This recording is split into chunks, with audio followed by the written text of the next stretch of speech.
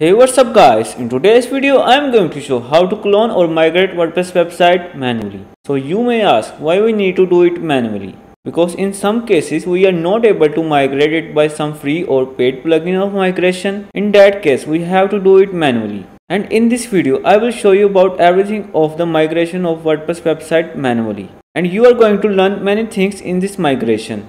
So video is going to more interesting, and before start I request you to subscribe my YouTube channel. So let's dive into. So first of all I am doing it in Cpanel, not in the localhost, because in localhost it is too easy to do that. And from the Cpanel you will learn a lot of things about database users and many more.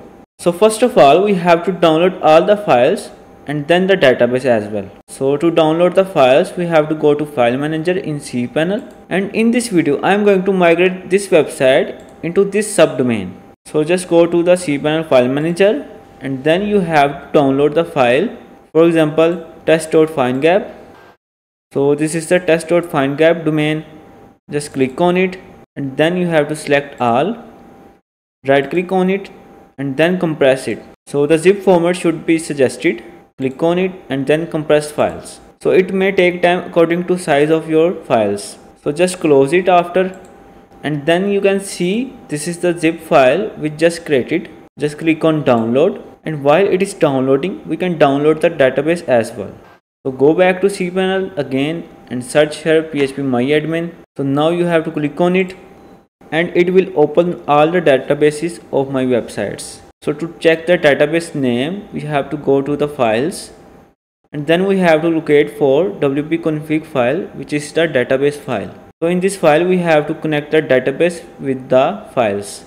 Just open it, edit it. So this is the cache, you can true or false, and this is the database connection which we have to do in every website. So database name is this one, this is the user of the database and passport, and the host will be localhost. So I am going to copy it and go to php-myadmin, search here.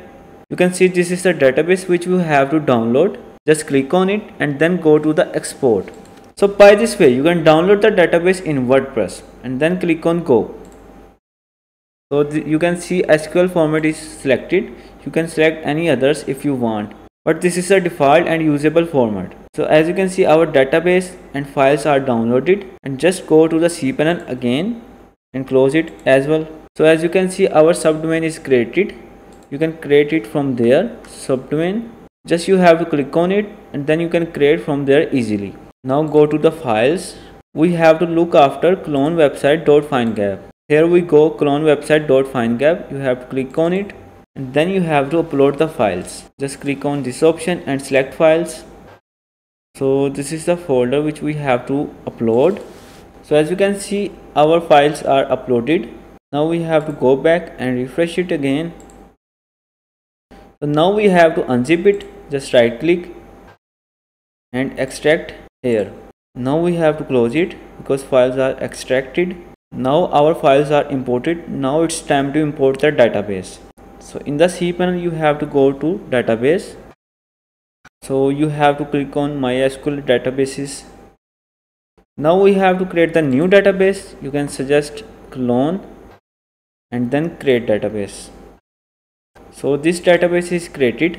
Now go back and now we have to create the username of this database and then attach it.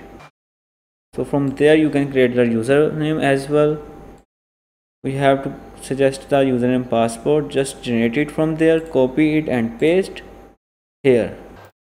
So you can save it in some files just like that and then create user. Then you have to go back again and then we have to attach the database with the user. So if you scroll down, then you have to add the user to the database. This is the username and this is the database name. Just add it. And now we have to give all privileges.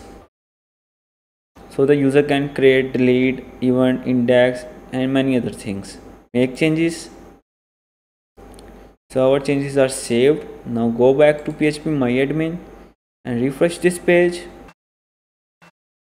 So as you can see our database is created here.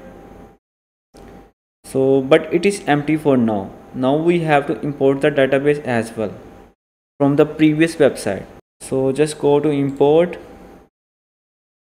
and then select file, and this is the file, and then you just have to do go without any other settings.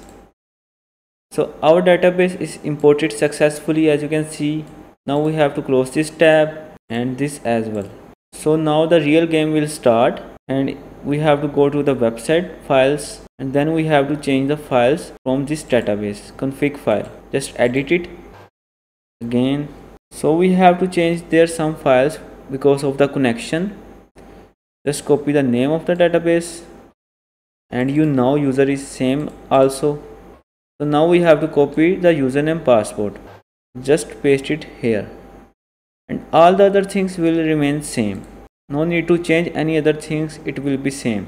So now we have to open the domain clone website.findgap, and you can see our file is imported successfully. Now it's time to log in it. wp-admin. As you can see, it is redirected because we have some issue. To solve the issue, we have to make sure few things. First of all, go to the users table in the same database, and then you have to change it the user URL. You have to make sure the new one, clone website.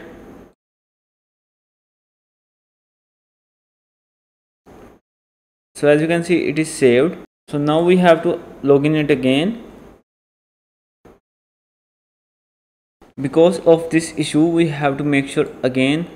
Just copy this name, and you have to search in the whole website database, just like that. Paste it here and select all tables, and then go. So you can see we have a one match in the user table. So you can see it is same. Now make sure other table, and here we have to change it as well. Just copy it, clone website.com,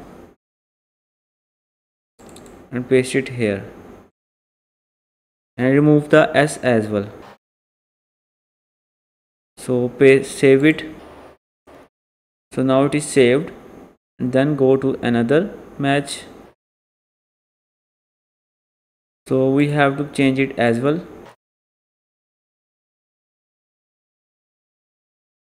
And then see again in this table.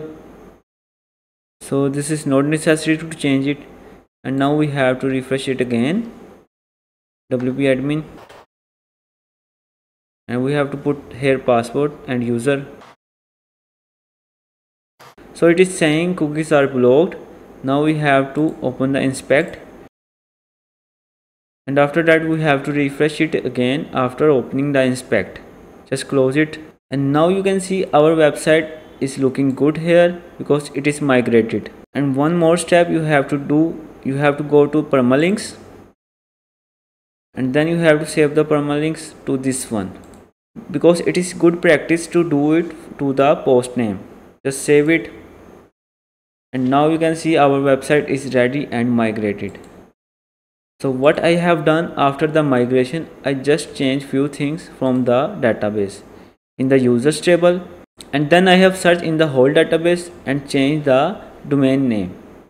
So by this way you can migrate the WordPress website manually, and I hope you must find this video useful, because in some cases we badly stuck in that case. So that's why I have made this video for your convenience. And finally, thanks for watching.